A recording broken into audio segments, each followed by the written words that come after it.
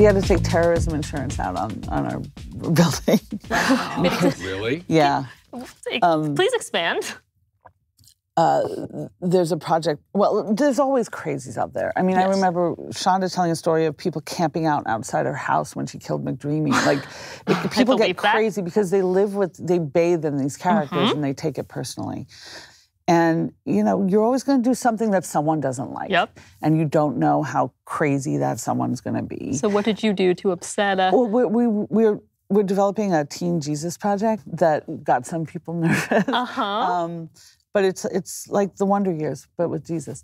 And just there's all sorts of things where we cross lines and people, you know, get weird about it. No, this past season in Orange, you took on police brutality, the Black Lives Matter. That didn't come with any sort of nerves, any feeling of, oh, I have to get this right? Yeah, there's definitely the pressure to get things right. You want to get things right. Sometimes you get things right for a certain audience and wrong for another audience, and you can't please everyone. And at the end of the day, I think it's just like a gut check. Am I enjoying this, or am I feeling this, or am I entertained by this? Because if you start thinking about whether it's appropriate for everyone, you're left with, you know, oatmeal.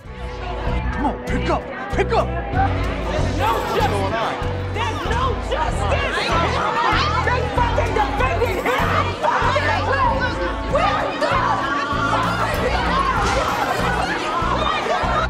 Some shit's going down. Come on, let's go. Hey, this mean we are gonna be on TV, or we're not gonna be on TV? I gotta know these things. It means sharpen your fucking eye pencil. I use liquid liner.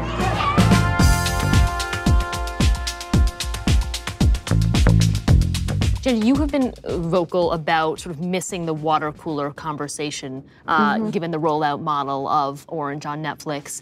I'm curious how you approach story knowing that people will watch it on their own timelines. Do you worry about things getting out, and how do you approach storytelling differently? I mean, there's that? nothing to do about it. You know, we're still crafting things to drive through and leave people hanging, and it is a bummer when someone's watched everything in 48 hours and has posted the spoiler, and other people don't watch it till years later, whatever it is. I mean, I think there's the benefit of instant gratification for people, but I also do miss having the audience on the same page at the same time.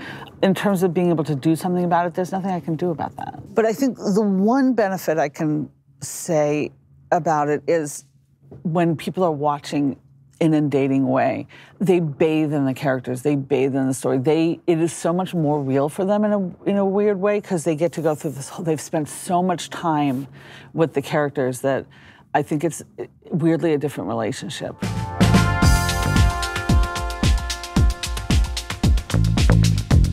How is the Trump era being infused, if in fact it is, into the shows that you are doing? During the election, we were already in, and we were stuck. And we were also limited because our timeline is slower than the timeline of life, and we want to address these things, but do we just throw the timeline out the window because she's only been there a certain number of months, so we can embrace current culture? We're still debating it. I'm not sure how it's going to go. Season 5 is season 5, but for 6, I don't think anyone can help but incorporate some of the feelings associated with what's going on and the divisions and all that stuff.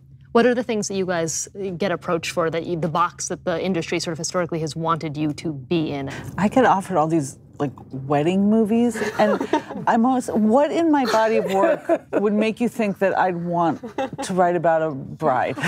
It's so weird. It's not as much on TV, but anytime movie stuff, and I also think the movies are behind us, frankly, at this point, but I just kept getting, you know, best friends and weddings and this.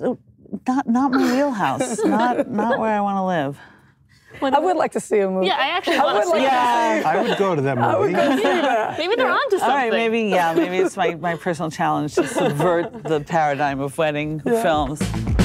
Hi. What's up, YouTube? What's up? I'm Ewan McGregor. Billy Bob Thornton. Ryan Murphy. Thanks for watching The Hollywood Reporter. On YouTube. Hold on. Make sure to see, I can't even read either. Make sure to subscribe For more stuff and things. Cool. All right. How's that? Okay.